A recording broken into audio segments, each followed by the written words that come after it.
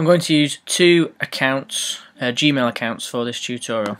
First one is going to be a teacher, Mr. Charlton HHC at gmail.com, and I'm also going to use a student account, which is just my personal one for this tutorial.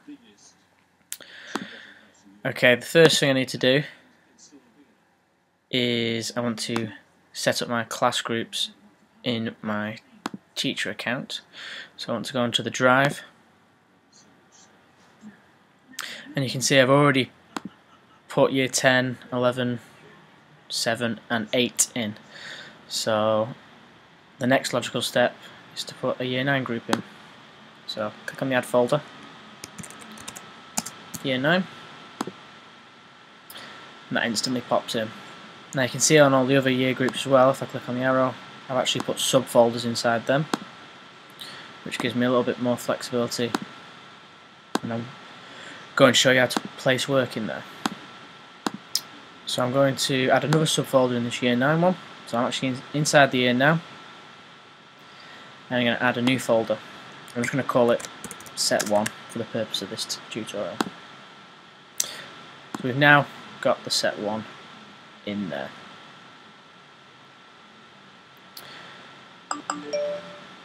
I'm now going to go back to the student account, and as the student I'm going to set up my user area, so to speak, which is going to be used for the duration of my time at Highfield. So at the moment I've just got some personal stuff here, but we're going to make a make-believe drive as if it were a student. So first thing needs to be is new folder, and just to make it easy I'm going to use a school login. So let's just pretend I'm in year 8, that would be 16 Charlton J, and that's made that folder there for me. I can also add some different subfolders inside this, so let's just do ICT, maths, and one more, science. Okay, so if I click on that, I can see my subfolders that I've made. Now what I then need to do is, so that the teacher can see my work, I need to make sure I've shared this with my teacher, which is going to be Mr. Charlton HHC at gmail.com. So if I click on the arrow pointing down, I get some options, and I want to go to share. Click on that button there, and it says to add some people at the bottom. Now the email address was Mr. Charlton HHC at gmail.com. And I want the teacher to be able to edit the work, not just view, so that the teacher can actually comment and mark the work. So can edit, share and save. So let's go and check if now as a teacher I can see that. So minimize this. Now the folder that's been shared originally comes in the shared with me, so if I click on that, I'll see that that folder I've made, 16 Charlton J, is now shared with me. What I want to do to make it easier to remember where it is, because I've pretended I'm in year 8 and I'm in, let's just say, 8F1, I'm going to drag this folder into there. So now that folder's in there. Okay. And now all the subfolders are in there. There's no work in there yet, so let's go and do some work back as the student. So minimize this again, back as the student, and I'm going to do some ICT work. So I'm in my ICT folder, create a document. It's just basically warning me that it's shared, so create and share. I'm just going to do a quick thing, test document. This is my super essay. blah, blah, blah. And it's automatically saved here. There's no saving whatsoever. There's no losing any work or anything. Everything's saved automatically. Let's just go and check if that's been saved. So close out of here. Back in my back into my root to my folder, back into the ICT folder, and that work is there. I called it test document. Let's just check it's the right one. Open it up, and it is there. Okay. So now I want to see if that's shared properly with the teacher. So let's minimize this. Back to being the teacher, I'm going to the root of 16 Charlton J in ICT, and it is there. The work that Joe has done in lesson is there, so let's go and see if it's any good. Right, so it looks like Joe's kind of misread the question a little bit, so I can now give him some feedback. Marking green as always. This is not what I was expecting to. You need to research the question further. So just a basic bit of feedback there. And that's automatically saved. I don't need to do anything, that's saved. So let's close that down. Right, so Joe's done his work, he thinks he's pretty happy with it. But I've given him some feedback saying he's not, so I'm now back as Joe again. Click on the documents, and he'll now receive his feedback from the teacher. And he will now go, so he'll now know what he needs to do. And he knows he's not done a very good job. Obviously I would have done a little bit more assessment than that, but just for the purpose of this, I'll do it dead quick. Now it also works the other way. The teacher can actually hand out work to the students. So for example, if I'm going to be the teacher now, I can actually share documents with a particular class. So for example, I could, in 8F1, I want to make a new folder, and I'll call it handout work. Create. And I'm inside the handout work folder. I'm going to create a document, and I'm going to set him some homework in here. So homework task 1, and title, numbers,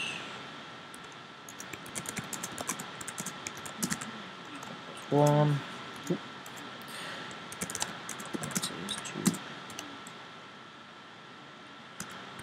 One, and tough one here.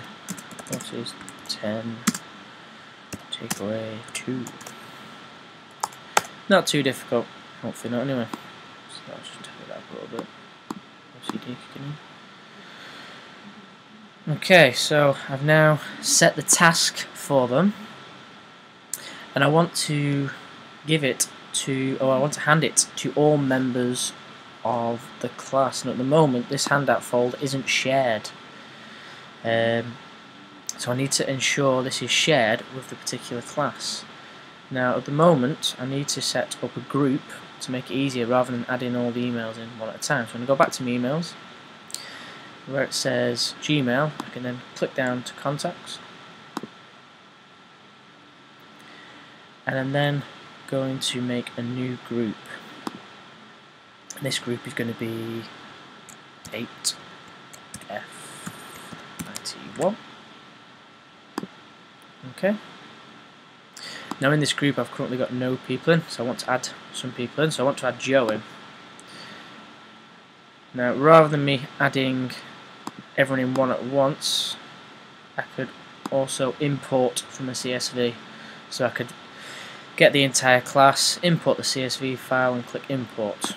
But because I've only got one person for the purpose of this, I'm just going to type in Joe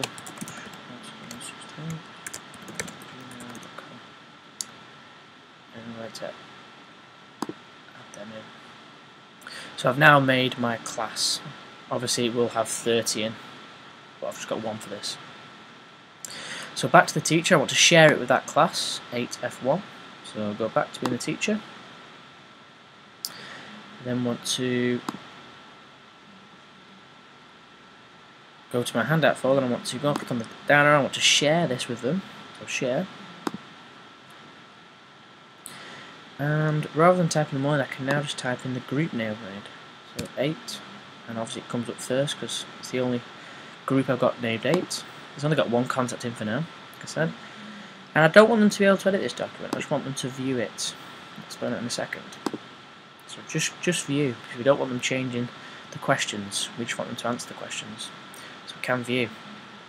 So share and save. Just click done. So now I'm going to go back to the pupil.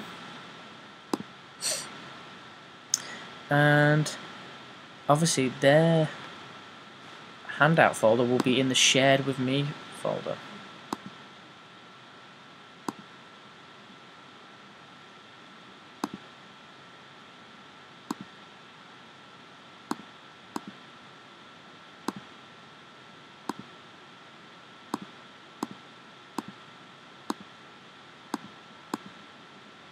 Oh, there it is, wasn't loaded. And I want to make this easier for me because it's IT. I'm just going to drag this folder straight into ICT. And we've now got the folder there. So if I click in there, the homework task that I've just set Joe to do is now available to him. And it would also be available for the rest of the class that I'd placed in that group. And click on the task. And there are my questions. Now, I can't actually type anything. I'm trying to type now, I'm trying to click. It won't let me because it's view only. So to answer these questions, we need to file, make a copy, and we can just name this homework task 1. And I'm just going to put this as answers. Okay. Done. And I'm going to make sure this is placed, so there's a little folder icon there, I'm going to make sure it's placed in my ICT work folder. So, let's see if I can get these questions right. 2, I think. I think the answer here is 134. And I think this one is 8, I believe. What's up? Oh, not this space now. Okay, so that's already saved for me. It's done. That's saved. So I've done the work that Mr. Charlton has set me. So we're going to go back to the teacher, hand him the work. I'm going to check if my students have done my work. So 8F1 IT is due today, so I'm going to check all the people in 8F1. So there's only one for now, obviously. Click in his folder, Joe's. Click in his ICT work. Notice it's gone darker because some updated content is there. Now hopefully this should be Joe's answers. So I click into here, and we see that piece of work that Joe did is now available for me to mark. So I can click on that. And here are his answers. So, this is correct. This is way off. Okay, so I can just give him some feedback. So, not going to spend too long. This is the wrong answer. You need to call the topic. Okay. Just an example answer.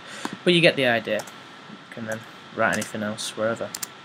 I can also add comments, so I can insert a comment by using this button here. I can add a comment. Good start to the work. And now that is automatically saved as usual. So Joe wants his feedback. So I'm going to go back to being Joe, and we'll notice that Joe has checked his work and he's been given feedback straight away. He's also been given an overall comment as well. So that's just a basic way of, first of all, as a teacher, being able to create folders and subfolders, to create separate classes, to share handouts with an entire class,